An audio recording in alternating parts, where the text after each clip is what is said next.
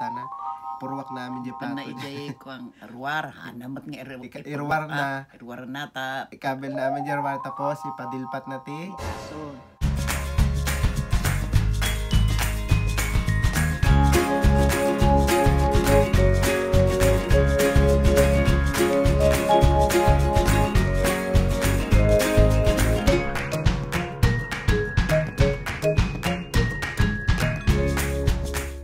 Good morning again, guys. This is Ifuloy Boy and welcome back to my channel.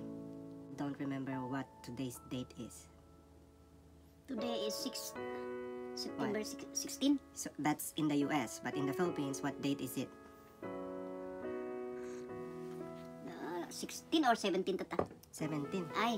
So it's the 17th in the Philippines date. today. So today is actually Date, what? date of my husband. So that's actually, today is actually my dad's 23rd death anniversary, right? 23rd. Yes. So he died September 23rd kaya that time. yeah, 23rd, 2020. Minus 1997. 1997. Yeah. Yes. So 23rd death anniversary. So that was September 17, a day before his birthday that year. What are the things that you can't forget about Daddy? Okay, I'll start with one. yeah. So, no ang kami aginaw.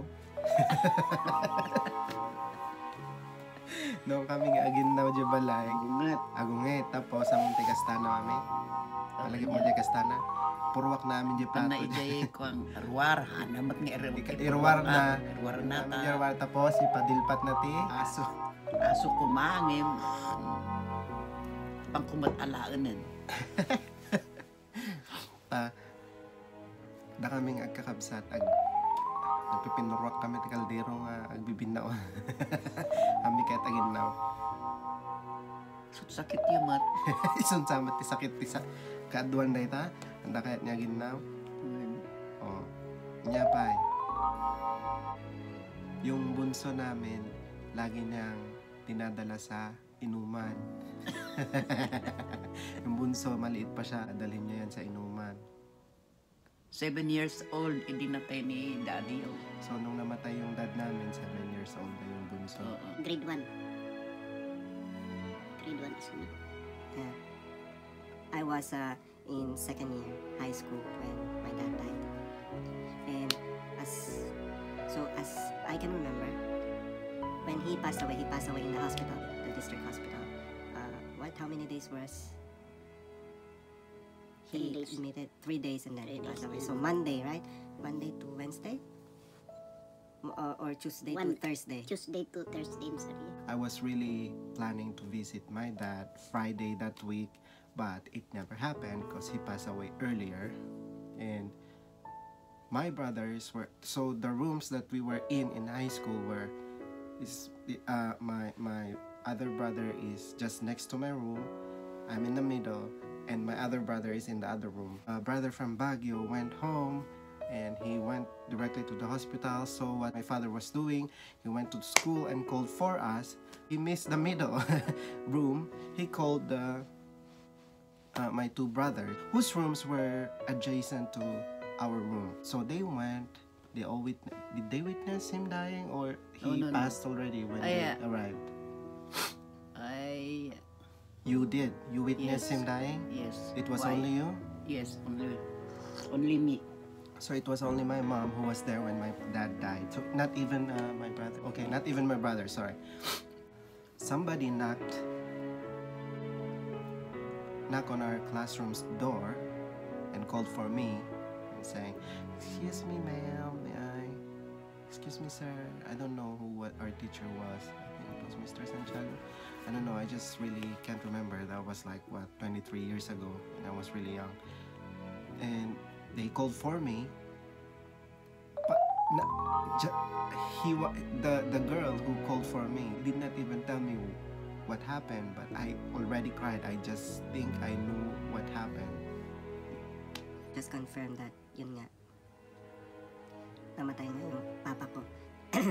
Medyo masakit yung loob ko noon kasi yung dalawang kapatid na tawag, tas ako mag-isa. naglalakad ako na pauwi kasi wala namang may tricycle pero syempre hindi naman kami. Malapit lang naman bahay. Umiiyak ako na naglalakad kasi wala akong chance na mag-goodbye sa papa ko, sa daddy ko. Yun yung kwento niyan. Sabi niya, Malakas na siya.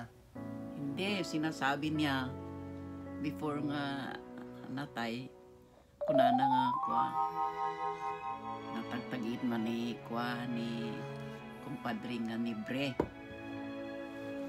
Ngay ayaban na kano isuna. Kat natay mo tandi jay, malakay. Asawa ni Mrs. Libre. How old was our dad when he passed? 47. So he was only 47 years old. Just imagine, he died really young and what he made this, like 11 kids. He left 11 kids to our mom. But thank God, my mom has siblings who help her raise us, right? You're basically a single mom, but Yes. we had lots of help. Mga fun facts about our dad. Nalaing nga agluto pa isuna. Yeah, so I think Yes. our Agluto ti. cooking skills, we got it from our dad. Because Yes. our dad's parents, our lolo and lola, they actually cook. He could also sing, right? Yes. Play the guitar. Play the guitar. Yeah, he really plays the guitar well, and he sings really well too.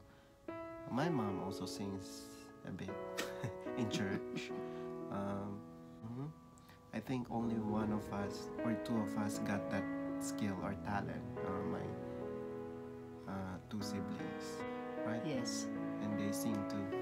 I sing too. I sang in the choir when back in college. I got some scholarship from it, but I could sing in a choir, not as a solo artist. So we are trying to remember our dad because we're not in the Philippines, of course. We couldn't go to the cemetery, but every year we go to the cemetery and clean the place and give some offering. And okay, so here it is. My mom brings what? Ginebra. No, You don't know? I just, he is the one. Sunat yapan bumatang. Han nga siya. Ha?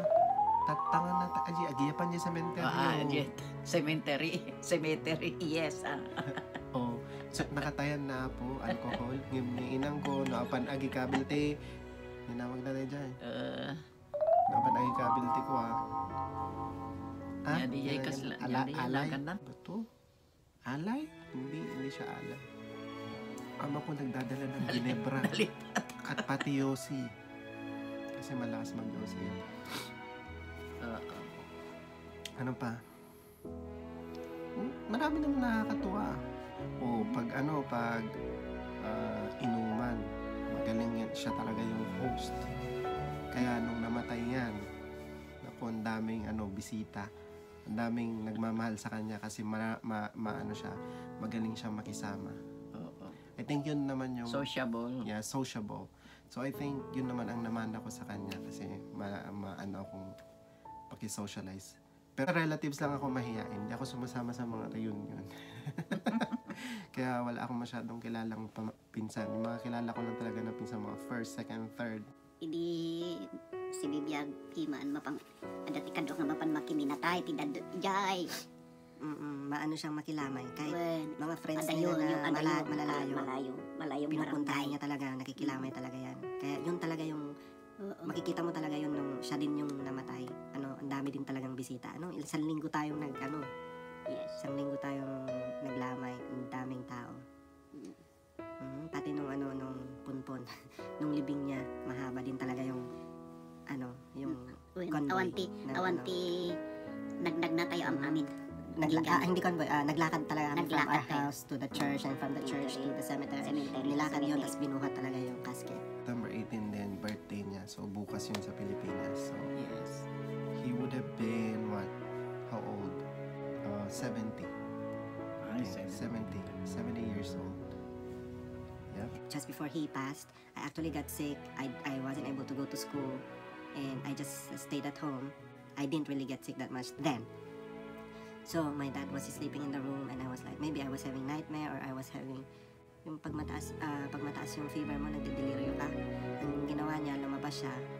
Eh, our dad is not the showy type. Even my mom, she's not showy. She won't like hug you. No, my dad, they don't do that. But you just can feel their love by like, you know, the way they take care of you. So no, si dad ko, hindi yun hindi yun sweet, hindi yun sweet-sweetan. Pero noon naramdaman ko yun, nung may sakit ako, talagang inano niya ako, sponge bath. Nilabaran. So nga medyo bimabati fever ko, tapos the next day nakapasok na ako sa school. Tapos nahulog naman siya ng imbornal na na-trigger na yung kanyang sakit kasi lasing.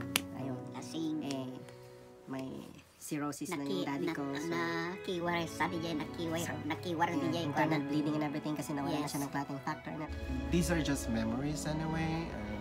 We have actually moved on. It's 23 years ago, and we're fine. We're okay. By the grace of God, we're actually successful. All of us. We all finished school. Our mom is still alive and safe and kicking, traveling the world, right? So right now, all good memories. That's all the things that we have to remember right now, and we continue to pray that his soul will find peace and that he is with God. Diba, Ma? Yes. So yun. Yun lang yung vlog natin today. Thank you so much for watching, and nangamo kayo. Thank you. Thank you. Goodbye. Bye. Akiyaman ako na.